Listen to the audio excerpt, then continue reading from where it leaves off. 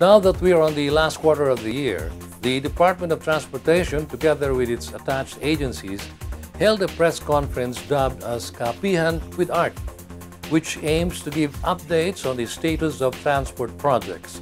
Here's first part of it. The first part of our Kapihan with Art coverage tackles issues, updates, and developments regarding land transportation. The discussion, which was headlined by Transportation Secretary Arthur Tugade, started off with a recent issue on the latest fare hike. It can be recalled that the LTFRB denied a commuters group's appeal to stop the said move. Here's what the DOTR Secretary had to say. Let me just make certain points very clear. Number one, matters like rates at LTFRB is decided on a collegial basis. Yung collegial basis po niyan is tatlong commissioner. Ang ibig kong sabihin, majority of two carries a decision. So that kung merong dissenting, hindi naman po yung dissenting ang magpe-prevail, yung pong decision ng dalawa. Having said that, may decision na ho, dapat magabay sa decision. Kasi ang assumption mo dyan, nagkaroon ng deliberasyon at diskusyon. Secretary Tugade said the decision was based on the cost of fuel per barrel during the time that the proposal to increase the fare was submitted. He stated that he finds this a con with regard to the fare increase, as the situation was different then, and because it took a long time for transport agencies to decide on it. The DOTR Secretary added that the Consumer Price Index during that time has also affected the decision. Nung diniscuss ho yung price increase sa LTFRB, ano yung presyo ng gasolina per barrel? 82. Ngayon ina-award, ano yung presyo per barrel? 76. So makikita mo na antemano, the basis for the grant automatically was decalibrated. Kaya dapat ang proseso ho must be a predetermined matrix. That predetermined matrix is not unilateral. That is the one subject to hearing. Pag nag-agree yan, smooth sailing ho. It becomes axiomatic on the basis of a predetermined matrix. Meanwhile, with regard to the status of motor vehicle plates, LTO Executive Director Attorney Romeo Vera Cruz stated that they have submitted the cards of motor vehicles registered from July 2016 to present to regional offices. Additionally, Attorney Vera Cruz said thousands of plates have been produced and will be delivered soon. Expect the delivery of about 300,000 plates under the old contract. The TPI and JKG, ready na po yun for delivery within 15 days. And that is a delivery of blank plates to be produced in the LTO plate making plant within 45 days po. And then another one po, 1 million plates with borders. So with borders, hindi po natin pwedeng gawin yun.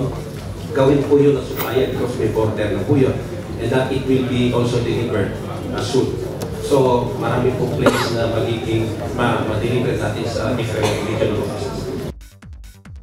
For motorcycle plates, the executive director said that they are working on the 5 million worth of backlogs. They will deliver about 1.7 million pieces of motorcycle plates, bigger ones, no? Because there is a pending bill, although nasa bicameral committee na po, mandating a bigger size, but leaving that to the LTO as to the size. So it will be much bigger, about 220 by 200 millimeter po ang size. 5 million plates po ang backlog natin. So under the old contract will address the bulk of the backlog of motorcycle plates.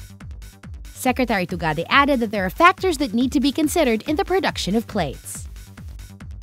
Alam nyo, sa motorcycle plates, meron dyan development ho na kailangan tandaan natin. Meron ng batas dyan na kung saan binabago yung given shape ng plate ng motorcycle. So noon, ang mga paggawa ng plaka ng motorsiklo, single, ngayon double. Yung shape noon, ayun yung mahaba na, di ba? Dinedeliberate siya. So these are the developments in the pipeline which we have to consider in relation to the car plates on the motorcycle. The Transport Secretary said that the production of plates is possible now since issues from the past have been resolved. In line with it, the Transport Secretary said online registration for plates has been made available. On the other hand, the LTFRB has given updates on the status of ride-hailing firms in the country. As of today, we have accredited 7 TNCs, and then we also gave 28,000 plus franchises, PA, and then another 4,500 plus CPCs for TNBS.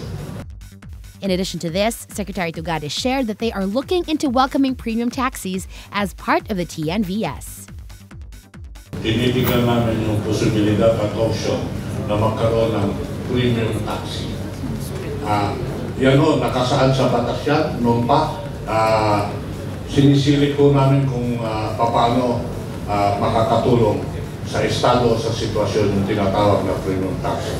Kung makakatulong mo, expect some announcements in the future. Kung hindi, then the statements and the efforts on TNBCs and TMCs will take its course. There is now a move to privatize the motor vehicle inspection system, and Secretary Tugade shared its importance. Yung MVISO, Motor Vehicle Inspection System, covers everything. Ano ho ito? Ito yung equipment or sistema na kung saan lagay mo yung auto, i-check mo yung brake, i-check mo lahat. Lahat will be operated by machine. Pati yung smoke emissions, makikita doon. The DOTR Secretary also openly shared how it will go as well as the government's role in the whole process. Ang unang bulusok ko ng acquisition was government. Bibili ng mga MBIS, 26 units. Ang budget po yata dyan, kung hindi ako nagkakamali, 700 million, more or less, dun sa 26. Ang sabi ko ho, kung ang lahat ng MBIS, ang gobyerno ang bibili, napakaraming pera na. Kaya sabi ko nga, bakit hindi nyo pag-isipan na kung saan yung mga pribadong tao o kumpanya, sila ang magdadala ng MBIS in accordance with the specifications we have formulated. Hindi ko mo lahat yan, MBIS, pwede ka magdala. Kailangan ugma at ugma dun sa espesifikasyon. Meron din mong undertaking yan na sila ay magko-comply dun sa taripa. Kami ho magko-control ng taripa yan. And under international practices, yung tariff po dyan ng MBIS is the cost of a full tank of a regular gas. That was the latest on the land sector projects of the DOTR. Next week, we'll have the latest on the railway sector here on Motoring Forum, courtesy of Suzuki Philippines.